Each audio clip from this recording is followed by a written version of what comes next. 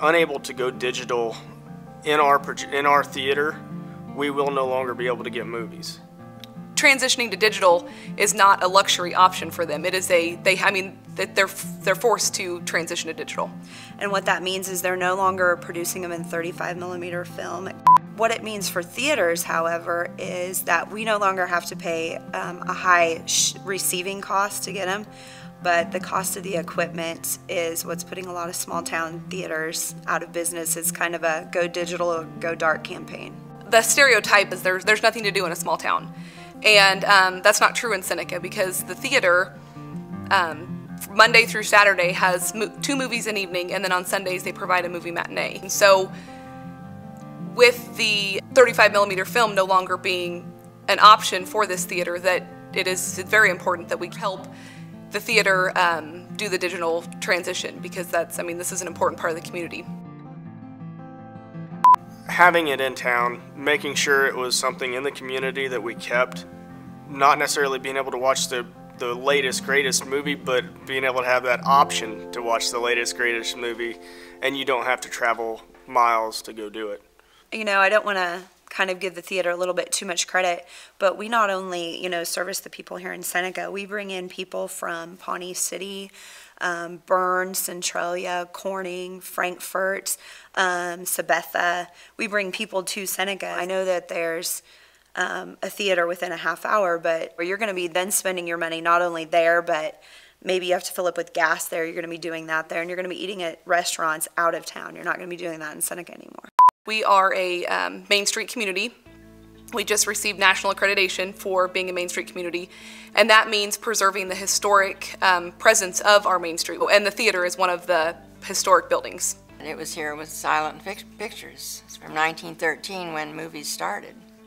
When we acquired it, there were the carbon arc projectors, and there were projectionists in the booth that changed the reels. And they had 2 projectors, and they were alternating. Within the next year after we purchased it, we changed the projection equipment from the carbon arc system to the platter system, where the movie was still the same film, 35mm, but we just spliced it together, and it all went on one big 4.5-foot wide platter, and it ran continuously.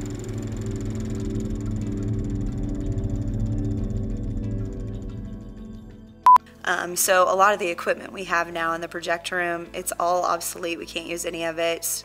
They are talking by the end of 2013, no longer making 35mm prints for movies. What going to digital is for us in Seneca is that we have to upgrade our projectors. Not only our projectors we have to upgrade, but we also have to upgrade our sound system and also our screens. The digital projector itself is extremely expensive, and then you also have hard drives, laptop computers, and then your sound system. Our screens are now obsolete. You have to have digital screens, silver screens. You also need to use digital sound equipment, so all of our speakers and sound equipment is obsolete too. We found a company that does used equipment, and for 2 theaters, it's right at about $105,000. We've secured funding for 1 theater, and we could run off 1 theater, surely, but it's kind of nice in Seneca to give you a few options, since we're one of the only nightlife things that families can do.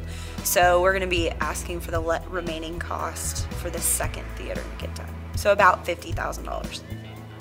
Having the theater transition to digital is something that's important, because we want to keep this business functioning and keep it as a historic portion of Main Street.